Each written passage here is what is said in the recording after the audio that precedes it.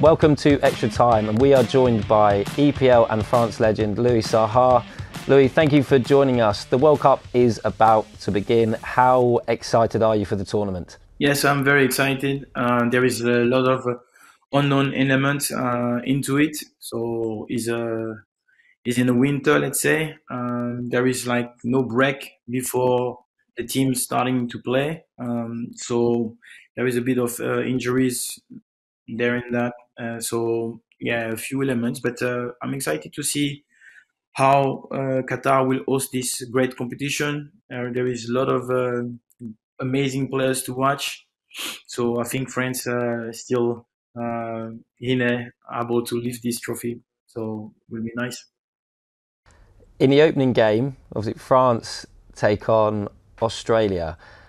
Obviously, you're a little bit biased, but do the Socceroos have a chance? Of course, they have a chance because, especially at the start of any competition, you will see that the momentum is not there. The team's still looking for kind of like automatism. So way of playing is not totally fine. We've seen it with France, so they're not been playing super well, and that's the chance of the of any World Cup.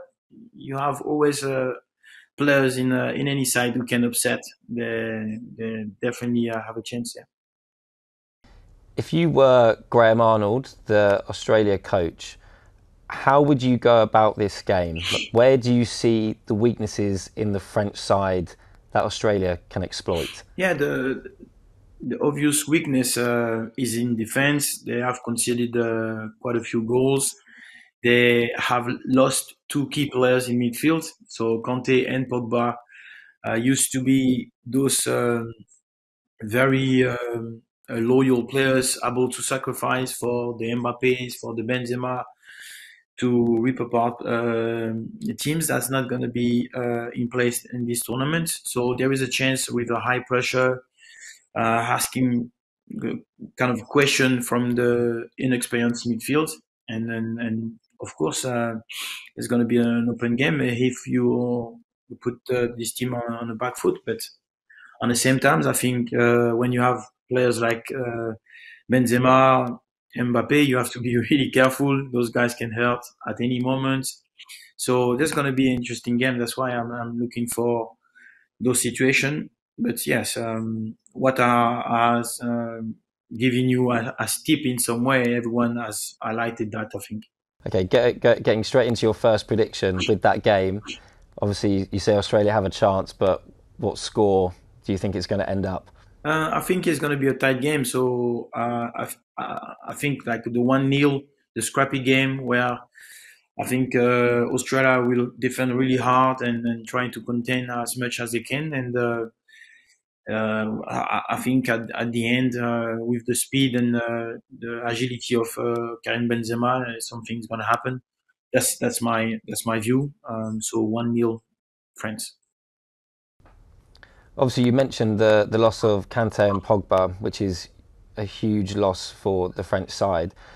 But in general, how do you compare this team to the squad that won in Russia? Is it as strong, or are you not as confident this time round that you could go the whole way? Personally, I'm not as confident because of those two players, and I think if I'm not wrong, Kimpembe is not involved through injury again. So it's three players now. So definitely like players with experience who's been there, won the World Cup, not been in this squad.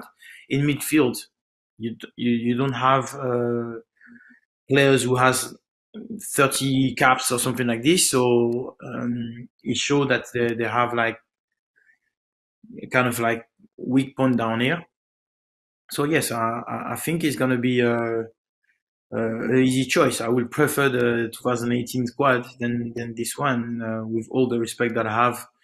Mbappe has got more experience than he had 4 years ago. Karim was not involved. Isine is a Ballon d'Or.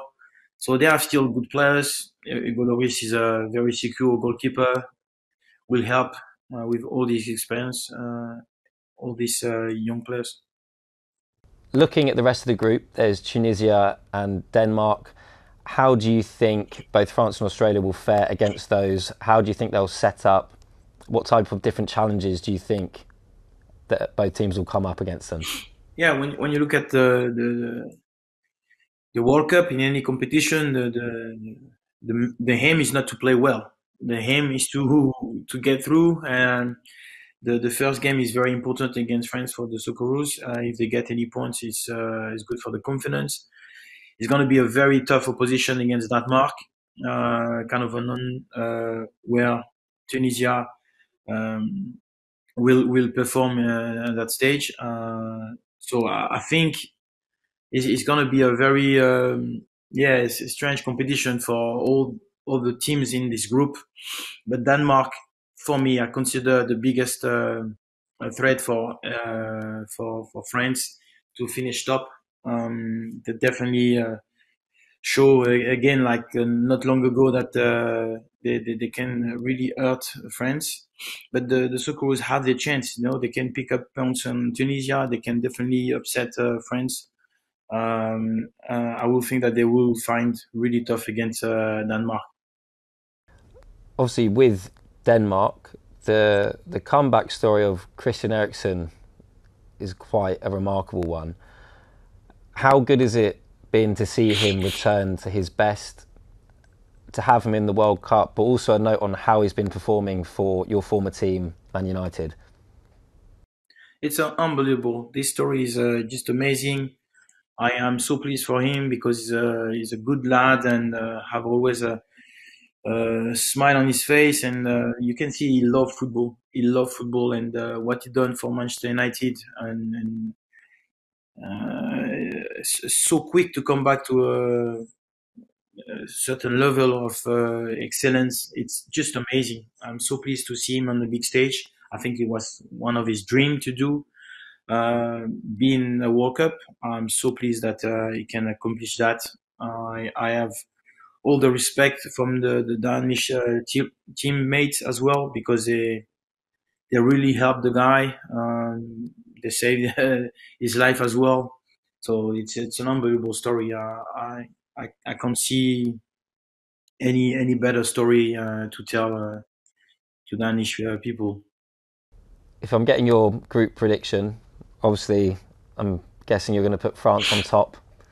Who's going to finish second in the group? Can the Socceroos shock Denmark and Tunisia? How do you think it's going to play out? Yeah, I think that's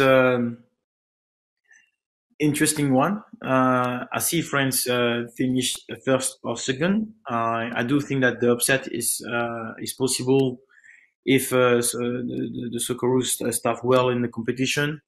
But yes, we have seen the resilience of this squad. They had a very tough qualifying journey. So this I think the last game, if I'm not wrong, was against Peru, and it's yeah. All this is football. It's magic. The kind of like spirit that you can create during qualifying can drag you into such a strong position when you come about for a special competition like the World Cup. So I think they can definitely finish second and then create the upset in the big two. That's the aim. Otherwise, if you don't believe in that, why coming? I'm sure that is possible. Looking at the other teams and groups at the tournament, what teams are you most excited to seeing play, and who do you think are the biggest challenges to lift the trophy at the end of December? Oh yes, you look at Argentina. They haven't lost in 30 games. Messi is on top form with Paris Saint-Germain. I can't wait to see Argentina play. I have, yes, tipped them to be definitely in the final. So I will hope that yeah, they can do it. There is like teams like Belgium as well. I like the playmaker really well. But England, in some way, have all the chance. They have a good combination of players, young like Foden. I really like the players. They put some good work in during the qualifying. You've seen some strong performances. So this is a great tournament. There is like definitely teams are on form.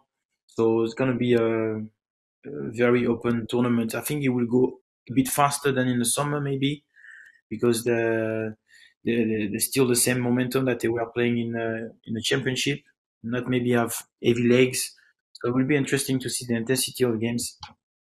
England obviously lost at in the Euros final on penalties to Italy. They made the semi-finals before in Russia. Do you think because of those relative successes, they're going to feel the pressure greater this time round and that might hinder them? Or do you think that previous experience is going to help see them through to the latter stages? I think those performance in those tournaments really helped them. Some of the players were young. Some it was the first competition. A player like Harry Kane is like a very composed player, but he even with age he improved. He scored many goals. So all this, I think, is good for the manager. He has kind of a guarantees with his squad, which is very important, and he bring alongside some youngsters. So you will discover some good players down here. The Bellingham is one of them. I really like him. Foden. So all those players will be very important in terms of like you know, like trying to guess what they're gonna be the next move is gonna be really hard. So which is a very big asset for the manager. I do think that they can really go out there and win the World Cup, but they all wish that. And I heard that a lot of English people always sing that song. Is coming home. He hasn't yet, so I don't know. One of the teams that has gone slightly under the radar is Portugal. They've got a lot of talent in their team and obviously led by Cristiano Ronaldo. He has obviously had that interview this week with Piers Morgan.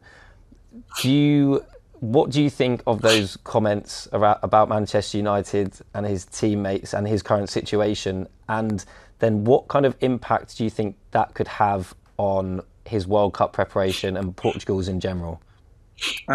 Yes, I think that when you look at Portugal and the chance of like winning the World Cup, they go under the radar. It's true. Still, Cristiano is one of the biggest player, biggest threat, biggest asset to win games. So this interview, uh, maybe he will say the opposite. Doesn't help in terms of timing. I don't think that it's brilliant. Apart from achieving that, maybe the team that is under contract will decide to let him go. And that's why maybe he done this interview to actually force his way out. But I don't think that is good timing because he has to focus on his game for the country. But he always respond on the field. So I'm surprised about this interview. What is going to be a good outcome? And I don't really understand. So I was a bit surprised and shocked because it was unnecessary. But he's right to maybe think this way. Fine, but I think the timing is not helpful. Yes, he's not gonna get a better position by saying that at the moment. So just go into the World Cup and focus and do the best will be the best answer. That's not what he chose. Yeah. And on that, do you think it could create some distraction for the Portugal team as well because of the attention it's received, or do you think they're just going to solely focus on the task ahead? How do you think it could affect the wider camp and preparation they have? I think yes, it's going to be another topic. Maybe they're used to it. Those players knows that basically everything is around Cristiano. It's always been the case for the last 10 or 15 years, so they are maybe accustomed with that. But it's not helpful. I don't think it is helpful. It's better to be focused on the national team, what they can achieve, or what they have to actually do. And but if he done that, maybe he think that he need that to actually be motivated. I don't know. So it's Christian always operate, being in his own way. So it's hard to know how the players will think, but I don't think he's helping. Before we let you go, we just need two final predictions from you. Firstly, who is going to be the top goal scorer in Qatar? So my prediction for the best goal scorer, it will be Mbappe, because he's unplayable in his days, and if France find the right formation, he will score goals. And obviously, I've got to ask you who you think is going to win in Qatar. I think I know the answer you're going to give, but if you can give your prediction for your tournament winners. So yes, my prediction is obviously France. Yeah, because they are the champion at the moment. They have the Ballon d'Or with full of confidence. They have Kylian Mbappe, even if they're missing the two big players. Um, you have like so many teams who can win this tournament, but France is my team. Well, there you have it. France are going to win the World Cup. Louis, thank you very much for joining us, and I hope you enjoy the tournament, and hopefully we'll speak soon. Thank you.